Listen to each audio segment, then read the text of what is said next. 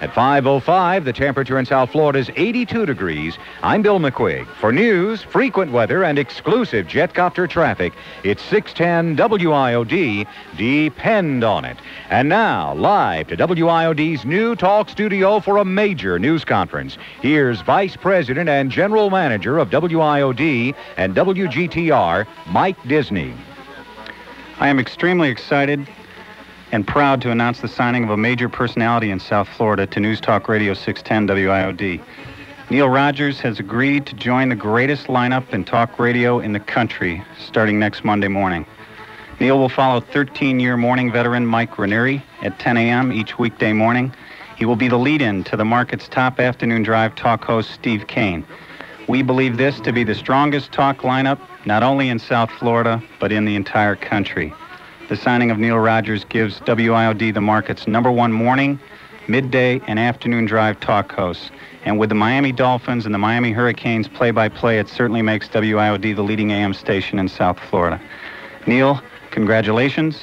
Welcome aboard. And now I'll let Steve Kane, Mike Reineri, Glen Hill, and you take over on 610 WIOD. Welcome. Well, that was impressive, wasn't it? Wasn't that fabulous? Let's hear it from Mike. Now, what shift are you going to be on, Mike? I think this man has a big future in broadcasting. He really does. Really great. Mike, sit down here.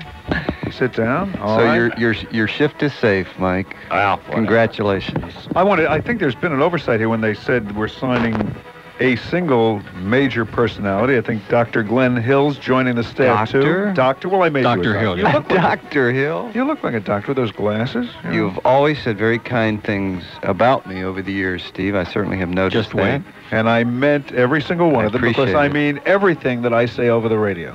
Wow. More or less. It's good to have you aboard. Well, thank you, Steve. Isn't that exciting? It seems like only just moments ago we were on the air in this depressing, morbid studio and just couldn't wait. The last half hour was like the last 20 years of my career, okay? It just went on and on and on. And I said, what kind of a douchebag place is this? See, we got that in there right away. Right, to get just douchebag in. Did he say douchebag? See, now Reineri's saying douchebag, okay? How do you like that for changing his image? I would never say douchebag. Okay. We've only been here 2 minutes and already rubbing off on Reineri. This is a new era, Mike. That's this is your the image. new thing. The new thing? Wait till you see the kind of crowd that's going to come hanging out in your restaurant. Just wait. Only thing I can say is I have heard, from time to time, that maybe you've said some unkind things. Not true. About moi. Not true. The only thing we said, and I am proud of you, you know that he stood outside, seriously, he stood outside that studio window for 20 minutes getting that finger. That's the finger right out of his left nostril, and I'm proud of you, man. I heard myself.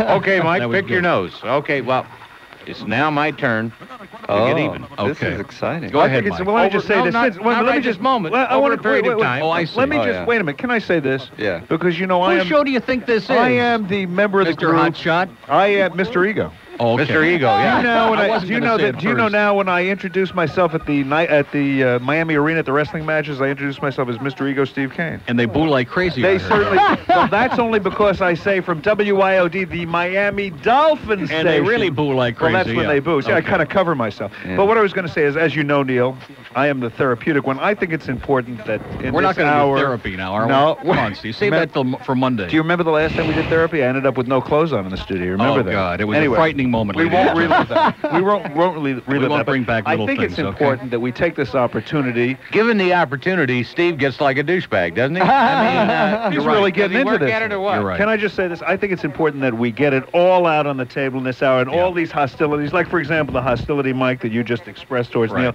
Now is the time to get it out there. And we can invite Patty Murray to come in, too, from the FM. As a matter of strange, you should say that. I suggested that. Let her get it out of her system. I did suggest that. I won't tell you what she said. Because if it ever gets out of her system, and she can wear 2 sizes smaller, okay? I got to tell you. She's a nice lady. Let me tell you something. I got to tell you something. This is a Christmas party we can charge admission for. I can promise you that. Yeah. Anyway, is there anything Mike, will you put out that it's against the rules. Will you get the cigarette police in here, please, for this man?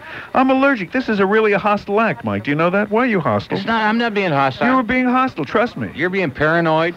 Trust and basically me. a douchebag. He's hung up on that word now. You need this? Is it you uncomfortable here? Yes. Okay, well then smoke. That was an honest answer. That was an honest answer. He's uncomfortable. He would rather smoke than be in your presence. That's what he said. Quite frankly, Mike. Anything. And if I have to do both, I'll split the difference and smoke. I mean, Hey, put that cigarette out. Get out of here. Now, so there's nothing you want to get off your Glenn. Did you say something about therapy a moment ago? You're into you believe in that, don't you? Now, does this have something to do with Michael DeSisto? Now, tell me the truth. Oh, gee, don't. I want you to know Michael speaks very well of you, Neil. Does he really? Very well. Really? Yeah, he's a big fan of Now, yours, this means we get to meet Michael DeSisto, right? And in exchange, wait a minute, we brought for you, Monday, he's going to be here in person in the studio. Dr. Vought for Monday.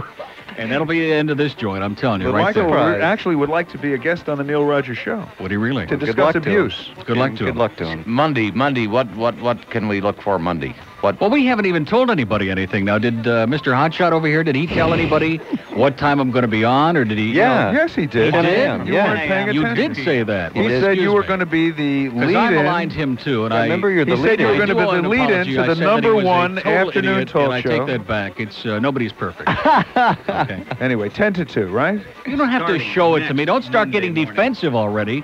I worked for plenty of defensive management in this market. Trust me. Look what happened to all of them. This is going to be... Can I say Dennis Collins on here? Can I just say that? What is it you would like to say about Mr. Collins? No, I just want to say the name. You just want to say the name? We're coming from an environment that we can't say anything, okay?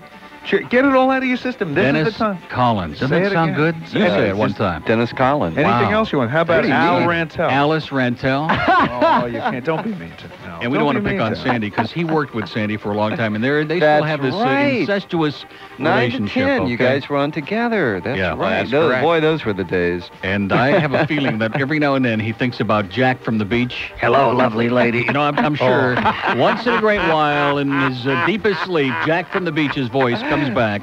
The deepest recesses of his whatever. I think you struck a nerve. Yeah, I think we struck a raw nerve with that one. Correct. How can you tell?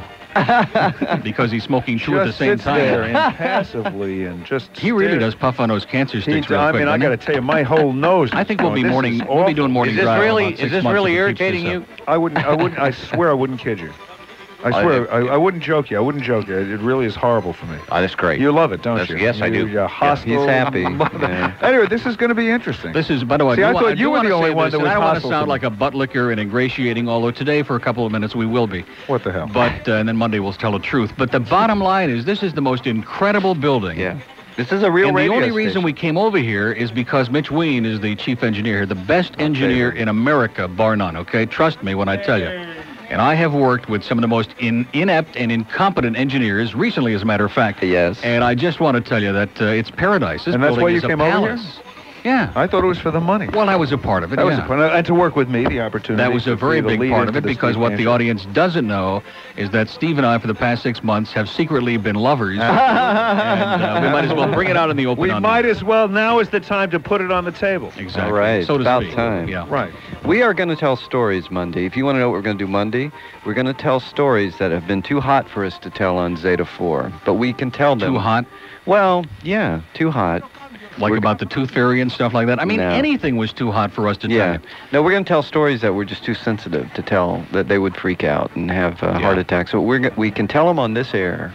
And we are going to tell stories Monday. Steve, they will curl your hair. They really will. Absolutely cannot wait. In fact, I got to tell you one thing, guys. Now that you work here at WIOD, Mike Disney, our very fine boss, and Bill Wise, total freedom. I mean, anything and everything. Bill Wise called me the other day. He said, Steve, he says, as crazy as you want to get, you can name the names, say whatever you want to say. Total freedom. As a matter of fact, I know that Steve has got the George Carlin album queued up in the other room.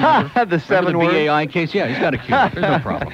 No, but we are. We're going to tell stories. It is going to be that we couldn't tell. tell. For those stories about what? About Tales of the Vienna War. Our war days at Zeta 4.